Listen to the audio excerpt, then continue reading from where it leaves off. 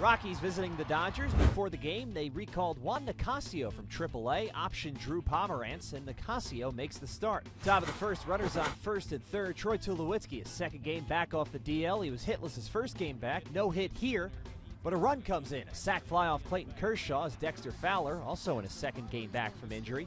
He scores. It's 1-0. Runner on second, and the next batter's Willeen Rosario. 1-1 pitch is hit back up the middle into center field for a base hit.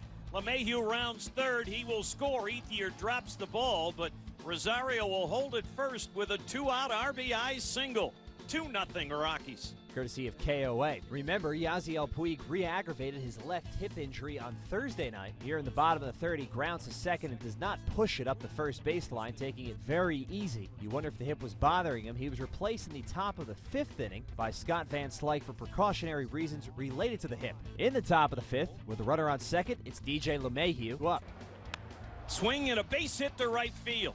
They're going to send Arenado. Van Slyke's throw is offline, and Nolan scores. 3-0 Rockies. Courtesy of KOA. Remember, that's Van Slyke and not Puig throwing from right field.